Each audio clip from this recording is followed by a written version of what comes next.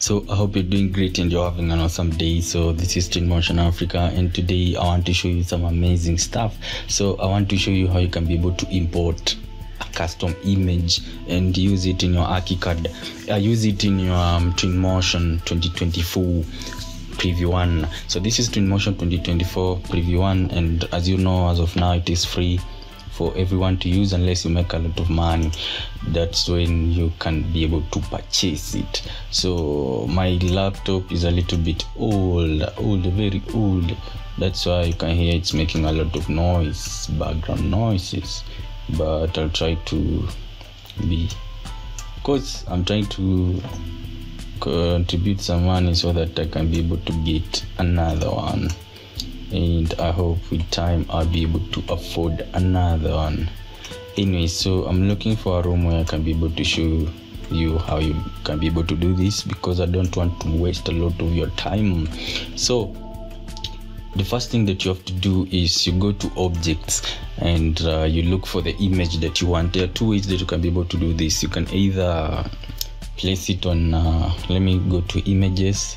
I'm going to objects, home, then I go to decorations, living room, and then decorations. That's where I find images. So like I said, my laptop will make a lot of, the fans will make a lot of noise whenever I run Twinmotion. That's why sometimes I fail to do Twinmotion tutorials. Anyways, let me start with a simple one. So a simple one is like this one. If I have this image, this is just an image. You don't have anything on top of it, anything like a glass. You just have an image. So in this case, what I do is you click on the pencil picker you want, or the material picker. You want to pick the material so that you can go and change the texture for the same. So I come and now I click on what I want to pick. You see, if I click the material picker, now my PC is hanging. If I click here, it will be able to select this object material on this other end. Now the user interface is different from other previous version of Twinmotion from 2022 going backwards. The user interface is a little bit different. Now you have the materials on this side. So if I select on this, because I want to make this one to be my custom image, I've just gone and dropped the image on my scene where I want it to be. So I click on it, and once I click on it, I'm able to see this one here. So once I see this one here on the material side, you go to the first one that you have is color. Now you can be able to play with the color if you want to, but that's not what I want. For me, I want this little thing here called details. So I click on details, and once I click on details, you can be able to see texture.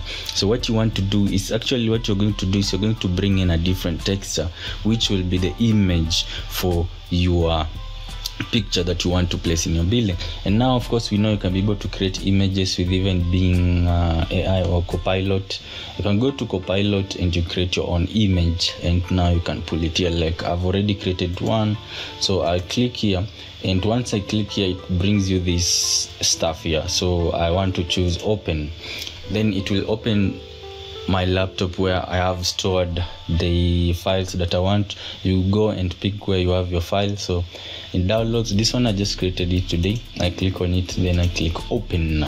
So once I click open, it will be able to bring it. So mine is delaying a little bit because of, like I said, I'm using a very outdated laptop to run Twinmotion. I need to update, man. I need to update, but of course I'm trying to contribute some little money so that I can be able to afford a very nice PC and I'll be able to do very amazing tutorials of your choose. So once you have it here, now you can try to adjust the scale if you want. Here you have the option to click on the scale, and you can be able to reduce, expand, or do whatever you want with it, whatever you want. Yeah, so now I can bring it here like this way, not that way. Yeah, that way.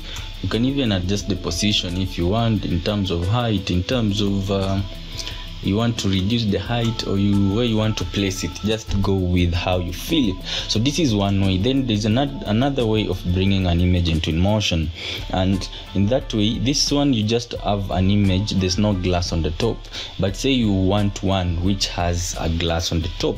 Now that one is the one which is a little bit tricky, but it's also very pretty easy. So I'm looking for a position. Let me place it here because I don't want to delete the other one. So this was a kid's bedroom when I did it many years ago. Also, this is just the pretty same way that you're able to import these images. Yeah, pretty easy. So once I bring it here like this one, so this one has a glass on the top, and it also has a frame that you can be able to see. You can be able to change the color of the frame if you want. If you want to, you can do anything to mouse on.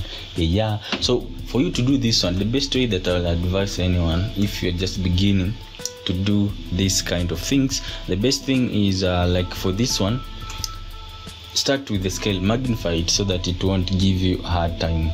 You can increase the scale, not magnify, increase the scale this way. But of course, these things I've done before on another channel. I used to have another channel, but now I do a lot of robotics thing on there. So yeah, but of course you can support me on this channel, Maze. You can support me by subscribing. It will be very helpful. I just have 2 subscribers, and I would like to get many more so that I can be able to monetize, so that I can buy a new PC. So once I increase this scale this way, I'm going to decrease it later.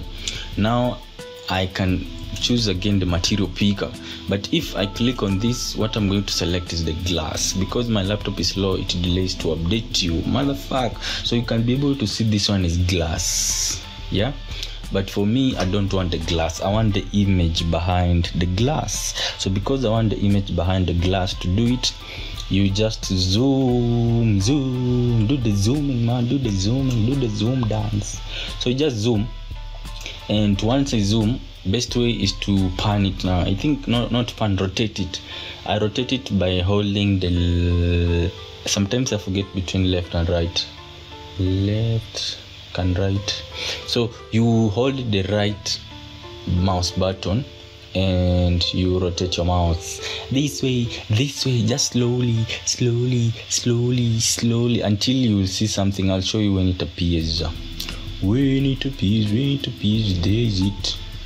Where is it now? Where is it? It has not yet appeared. So let's do it again. We go again. There. So now here you can be able to see there's something bluish here, and there's also this one. This one is glass. Now this is the image, our image. Now if you click on it, you see you can be able to select the image, and if I click here, I'm able to select the glass. This is the image, this is the glass. So all you have to do is just rotate it at an angle, and you will be able to see the image. Now once you are able to select the image behind the glass, you can now go to texture. I don't want color, man. My PC is slow, and I want to do a lot of Twinmotion tutorials, but motherfucker. So once I selected that way, now you can be able to see it looks pretty amazing. And if you find that the scale of your image maybe is not going well with what you have now, you can select the scale and you do adjust it according to how you feel it. If you want it to be this way, you can just do that. Pretty easy. And I think this one looks better because it has a glass on the top. It has that like glossy. It has that glossy kind of feeling compared to the other one, which I'm sure you can be able to see the difference. So it all depends with which one you want to use. And like I've said, the best way to go about it is you first increase the scale. Once you increase the scale, just go at an angle and you start rotating I hold the left mouse button and I begin rotating it. So now because the scale is small, you see this one is the frame, but for me I don't want the frame, So I can try to zoom ahead, to zoom that way, then I can continue, or sometimes then at a certain angle you will be able to see it. So once you see it, once you click on it, it will come. You see, easy, pretty easy. And for me it is easy, but I know for some people it will be difficult. But if it is difficult, you can always comment the issue in the inbox, in the comment section. Also, I'll leave my email in the comment section. You can always reach out, and maybe we can do as not a Zoom, a Google Meet kind of thing, then I can explain it to you better. But you can see how my laptop is slow. Now I have to end this one at this point. Thank you for sticking around to this end if you did.